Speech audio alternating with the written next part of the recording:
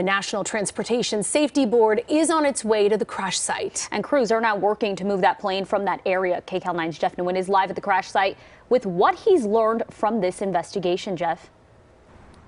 So Leslie and Christine, here is the plan moving forward. Investigators are going to bring in a crane and they're going to use it to lift that plane right there and then move it over that fence and place it onto that open field where you see the fire engine right there. It is there where federal investigators will start looking into what caused this aircraft to go down.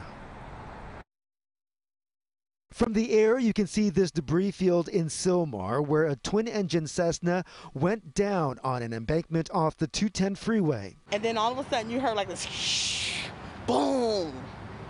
And then when we went over there, we didn't see no smoke. Nothing was on fire. It happened a few hundred yards from a group home where this man was working in the garage. We heard the boom. Boss said there's a plane crash. He said, see if you can help him. And I ran over there, jumped the fence, and nothing we could do. Right now, what we have is it looks like there's just one lone occupant who is deceased. The LAPD and LACD Fire both got calls about a plane down around 12:30 p.m.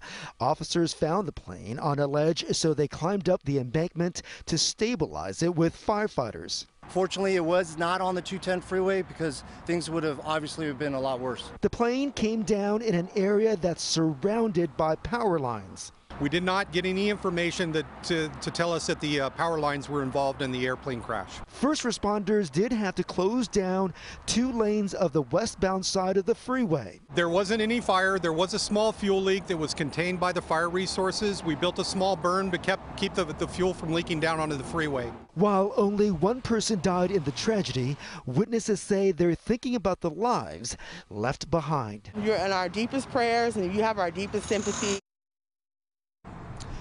And at this point, investigators are working to figure out where this flight originated and where it was heading. We're live in Sylmar. Jeff Nguyen, KCAL 9 News.